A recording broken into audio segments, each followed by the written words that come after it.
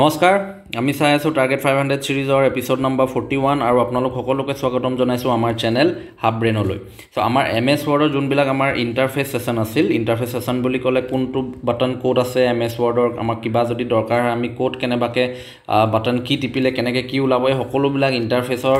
গুটে parts বিলাক আমি discuss কৰিলো আৰু মই ভাবো সকলো আপোনালোকে বুজি পালে কাৰণ সকলোবিলাক মই ডিটেইলছত ডিসকাস কৰিছিলো নাই চোৱা যদি আপোনালোকে এবাৰ আকৌ এবাৰ ভালকে চাই লওক ঠিক আছে সো আজিৰ পৰা আমাৰ সেশন 9 আৰু আজিৰ পৰা আমি আৰম্ভ কৰিম শৰ্টকাট কিজ বিভিন্ন ধৰণৰ আমাৰ শৰ্টকাট কিজ আছে বাট ফাংশন কিজ F1 ৰ পৰা F12 এই 12টা ফাংশন কিজ কেনে ধৰণে আমাৰ এমএছ ওয়াৰ্ডৰ লগত এসোসিয়েটেড হয় হেতু আমি ইনিশিয়ালি আৰম্ভ কৰিম ডিসকাস কৰিবলৈ ইন ডিটেইলস ডিসকাস কৰিম সো হদাই কোৱাৰ্ডৰ আজিও কৈছো টিল লাষ্ট ভিডিওটো চাব যাতে কোনো ইনফৰমেশন আপোনালোকে মিস আউট নকৰে ওকে কাৰণ সকলো বিলাক ইম্পৰ্টেন্ট সো আহক আৰম্ভ কৰো আজিৰ এপিসোড সো প্ৰথম কথাটো হৈছে আমি এই গুটে বিলাক প্ৰেক্টিস কৰিবলৈ আমাক লাগিব এটা প্যাৰাগ্ৰাফ ৰাইট বাই এনি কন্টেন্ট আমি আইদাৰ লিখো বা কবা কপি কৰো বাট আৰু এটা ট্ৰিক আছে এমএছ ওয়াৰ্ড খুলক খুলি মেলি ইকুৱেল টু যদি আপোনালোকে RAND open close bracket close দি যদি এন্টাৰ কৰি দিয়ে আপোনালোকৰ অটোমেটিক্যালি এটা স্যাম্পল আপোনাৰ প্যাৰাগ্ৰাফ ইনসাৰ্ট হৈ যাব ঠিক আছে so হেতুৱে question উৰিছে which of the following command ইনসাৰ্টস A sample প্যাৰাগ্ৰাফ in MS word option A equal to RAND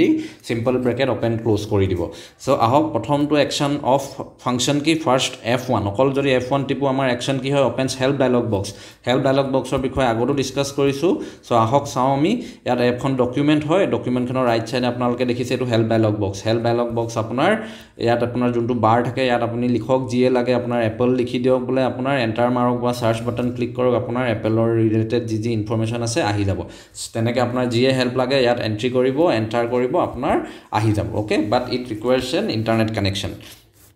তো এটো ইন্টাৰনেট ফাংশন হয় সো নেক্সট আপোনাৰ এবাৰ যদি আপুনি অকল F1 নিটিপি কন্ট্ৰোল প্লাস F1 টিপে তেতিয়া কি হ'ব বুলি কৈছে pin or unpin tools from da ribbon so এই বস্তুটো বুজিব চেষ্টা কৰিছক আপোনাৰ এটো দেখিছে ৰিবন আমাৰ এই ৰিবন হোম ফাইল এইবিলাক সকলো থাকে এটো নীলা পাৰ্টটো তলত কি আছে আপোনাৰ বিভিন্ন ধৰণৰ টুলস বিলাক আছে ৰাইট সো আপোনাৰ এই তলত যদি চাই এই পাৰ্টটো দেবা এটোত যদি চাই ইয়াত দেখিছে আপোনাৰ অকল নীলা পাৰ্টটো আছে বাট ইয়াৰ টুলস খিনি এই ওপৰত সোমাই গল ৰাইট নাই সো কি হয় আপোনাৰ এবাৰ যদি আপুনি সিমিলাৰলি এটো কন্ট্ৰোল প্লাস F1 আপোনাৰ প্ৰেছ কৰে যদি আপোনাৰ এই পাৰ্টটো টুল পাৰ্টটো যদি উলাই থাকে সোমাই যাব যদি সোমাই থাকে উলাই আহিব উলাই থাকিলে সোমাই দিব সোমাই থাকিলে উলাই আহিব সো এটোৱে কাম হৈছে আপোনাৰ pin or unpin tools from da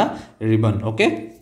so এটো কথা হৈছে আপোনাৰ কন্ট্ৰোল প্লাস F1 অৰ একশন সো নেক্সট আমাৰ চাও কি আছে নেক্সট আছে আপুনি এবা control plus shift plus F1 so control plus shift plus F1 ত কি আছিল এটো আপোনাৰ নীলা বাৰটো আছে দেখিছে উলাই থাকক বা সোমাই থাকক মতলব নাই আপুনি যদি control plus shift plus F1 টিপি দিয়ে ডাইৰেক্টলি গুটে বস্তুটোৱে নাইকিয়া হৈ যাব ঠিক আছে ফুল স্ক্ৰিন মোড অৰ হাইড দা ৰিবন বুলি কৈছে তাৰ মানে অকল ৰুলাৰ আৰু পেজখন দেখিছে ৰাইট এটা আপোনাক যদি কেনেবাকে কিবা ইউজ কৰিব লাগে আপুনি মাউসৰ কাৰ্সাৰডাল এনেকে ওচৰলে আনি দিব ওপৰলে অটোমেটিক্যালি ই এনেকে উলাই আহিব ঠিক আছে সো এটোৱে হৈছে control plus shift plus F1 অৰ আপোনাৰ একশন সো নেক্সট আপোনাৰ এবাৰ শিফট প্লাস F1 অকল শিফট প্লাস F1 যদি কৰে আপুনি কি হ'ব স্টাৰ্ট কনটেক্সট সেনসিটিভ হেল্প অৰ ৰিভিল ফৰমেটিং এটো ইমান মনত নাথাকিলো এই বস্তুটো মনত ৰাখি থব ৰিভিল ফৰমেটিং একচুয়ালি হয় কি এই বস্তুটো বুজিব চেষ্টা কৰিছক আপোনালোকৰ এটো টেক্সট আছে মই টেক্সটটো আপোনাৰ সিলেক্ট কৰিলো যেনিবা সিলেক্ট কৰি মই যদি আপোনাৰ এবাৰ টিপি দিও আপোনাৰ শিফট প্লাস F1 তেতিয়া আপোনাৰ কি হ'ব এই ৰাইট সাইডে যেনেকে হেল্প ডায়লগ বক্স উলাই এবাৰ ৰিভিল ফৰমেটিং বক্সটো আপোনাৰ উলাই আহিব মানে কি আপোনাৰ ফন্টটো কি আছে কিমান পইণ্টত আছে কি ল্যাঙ্গুৱেজত আছে এলাইনমেন্ট কি আছে আইডেন্টিফিকেশন কি আছে স্পেসিং টেবস দেখিছে এই সকলো বিলাক আপোনাৰ যোনবিলাক সেনসিটিভ ইনফৰমেশন আপুনি ইয়াত দেখি পাব অৰ এলস আপোনাৰ ফৰমেটিং ইনফৰমেশন যোনবিলাক ফৰমেটত আপোনাৰ এই টেক্সট বা ডকুমেন্টখন আছে প্ৰত্যেকটো সেকশনৰ এই ফৰমেটিং আপোনাৰ ইনফৰমেশনটো ৰিভিল কৰি দিয়ে ফৰমেটৰ ইনফৰমেশনস বিলাক ৰিভিল কৰে কাৰণে ৰিভিল ফৰমেটিং বুলি আপোনাৰ shift plus F1 or action হেকানে কৈছে reveal formatting okay so next আপোনাৰ কি আছে চাও alt plus F1 এবা alt plus F1 কৰিলে কি আছে go to the next field মানে কি কৈছে বুজিব চেষ্টা কৰো আপোনাৰ ইয়াত মোৰ ডকুমেন্টখনৰ এটো মোৰ প্যাৰাগ্ৰাফ তাৰ পিছত মই কি কৰিলো আপোনালোকে যদি চাই এখন MP4 ফাইল মই আপোনাৰ এন্ট্ৰি কৰিলো তাৰ পিছত মই এখন টেবল এন্ট্ৰি কৰিলো ঠিক আছে এবাৰ মই কি কৰিছো এবাৰ যদি আপোনালোকে চাই মই সাপোজ ধৰক এখিত আছো মই এবাৰ মই আপোনাৰ টিপি দিলো all plus F1 টিপি দিয়া লগলকে মই নেক্সট ফিল্ডলৈ মুভ কৰি দিম দেখিছে ইয়াত আছো মই এতিয়া মই আকৌ যদি all plus F1 টিপি দিও এবাৰ মোৰ নেক্সট ফিল্ড যোনখন টেবল আছিল তালে মুভ কৰি দিম যোনটো আপোনালোকে যদি চাই নেক্সট স্ক্ৰিনত এটো দেখিছে এবাৰ মই এই MP4 ফাইলৰ পৰা ইয়ালে মুভ কৰি দিলো সো হেতুৱে হৈছে আপোনাৰ all plus F1 or action go to the next field okay so next আপোনাৰ এবাৰ F1 কমপ্লিট অকল F2 এবাৰ যদি F2 টিপি দিও মুভ টেক্সট অৰ গ্ৰাফিক্স সো আপুনি এটো ইউজ কেনে কৰিব সক আপোনাৰ মুভ টেক্সটৰ গ্ৰাফিক্স মানে ইট সিমিলাৰলি আপোনাৰ লাইক কাট আপোনাৰ কাট কৰি মেলি পেষ্ট যেনেকৈ কৰোঁ চ' সেইটো টাইপ বাট অলপ ডিফাৰেঞ্চ আছে আপোনাৰ কাট আৰু পেষ্ট কৰাতকৈ যদি ইউজ কেনেকৈ কৰিব সেইটো চাওঁ চাওক চ' আপোনাৰ কি হৈছে ইয়াত আপোনাৰ মোৰ পেৰাগ্ৰাফটো আছে মই ফাৰ্ষ্ট পেৰাগ্ৰাফটো চিলেক্ট কৰিলোঁ চিলেক্ট কৰাৰ পিছত দেখিছে এতিয়া মই F2 প্ৰেছ কৰিলোঁ F2 প্ৰেছ কৰাৰ পিছত এই কণ্টেণ্টটো আপোনাৰ যোনটো পজিশ্যনলৈ মুভ কৰিব লাগিব তাৰমানে আপুনি ধৰক কাট কৰিলোঁ বুলি ভাবি লওক এতিয়া মুভ কৰিবলৈ হ'লে আপোনাৰ য'ত লাগে আপুনি তাত আপোনাৰ মাউচটো ক্লিক কৰি আপুনি এণ্টাৰ প্ৰেছ কৰিব লাগিব অট'মেটিকেলি সেই পাৰ্টটো সেই জেগালৈ মুভ হৈ যাব আৰু যোনটো আপোনালোকে দেখা পাব মই সেকেন্ড যোনটো আপোনাৰ স্ক্ৰীন আছে ইয়াত আছিলে মোৰ ফাৰ্ষ্টতে মই আপোনাৰ F2 প্ৰেছ কৰিলোঁ চিলেক্ট কৰি এবাৰ মই ইয়াত মাউচটো ক্লিক কৰি মই এণ্টাৰ প্ৰেছ কৰি দিলোঁ এণ্টাৰ প্ৰেছ কৰাৰ লগে লগে মোৰ এই কণ্টেণ্টখিনি ইয়াৰ পৰা আৰম্ভ হৈ গ'ল দেখিছে চ' this is how U use F2 ঠিক আছে this is how F2 moves any text or graphics So next আপোনাৰ control plus F2 means simple print preview আপুনি প্ৰিন্ট কৰিবলৈ দিয়া আগতে আপোনাৰ কেনেকৈ আপোনাৰ প্ৰিন্টিংটো আহিব হেতুৱে প্ৰিভিউ কৰিছে দেখিছে এটো আপোনাৰ পেজখনৰ প্ৰিভিউ দেখিছে আপুনি আৰু বাকি আপোনাৰ প্ৰিন্টিংৰ অপচনছ বিলাক ইয়াত আপোনাৰ ওলাই আহিছে এটো প্ৰিন্টৰ বিভিন্ন ধৰণৰ সেটিংছ আৰু অপচনছ বিলাক আপুনি ইয়াত সেট কৰি ল'ব so this is the action for control plus F2 So next আমি এবাৰ চাও shift plus F2 এবাৰ shift plus F2 কৰিলে কি হয় copy text simple general as usual copy আৰু কবাত পেষ্ট কৰিব লাগিলে পেষ্ট কৰক আমি কপিও ৰাইট ক্লিক কৰিব পাৰো নহলে control plus আমাৰ C কৰিলেও কপি হয় so similarly shift plus F2 কৰক কপিয়ে হ'ব ঠিক আছে so next আমাৰ এবাৰ alt plus shift plus F2 এবাৰ alt plus shift plus F2 means simply save আপোনাৰ ডকুমেন্ট নেম জি থাকক আপোনাৰ এনিথিং এনি ফৰমেট জি আছে save as নহয় যেনেকে জি আছে আপুনি এনি চেঞ্জেস কৰি থাকক আপুনি alt plus shift F2 মাৰি গৈ থাকক আপোনাৰ হে চেঞ্জেস বিলাক সেভ হৈ গৈ থাকিব যদি alt plus shift F2 নামাৰে আমি আৰু এটা যদি চাও ইয়াত দেখিছে আপোনালোকে এই ওপৰত এটো অটো সেভ আপোনাৰ এটো সেভ বাটন ইয়াত ক্লিক কৰিলেও হ'ব অটো সেভ অন কৰিলে অটোমেটিক্যালি সেভ হ'ব অৰ এলস আপোনালোকে আৰু এটা বাটন আছে control plus S টিপি থাকিলেও আপোনালোকৰ অটোমেটিক সেভ হৈ গৈ থাকিব ঠিক আছে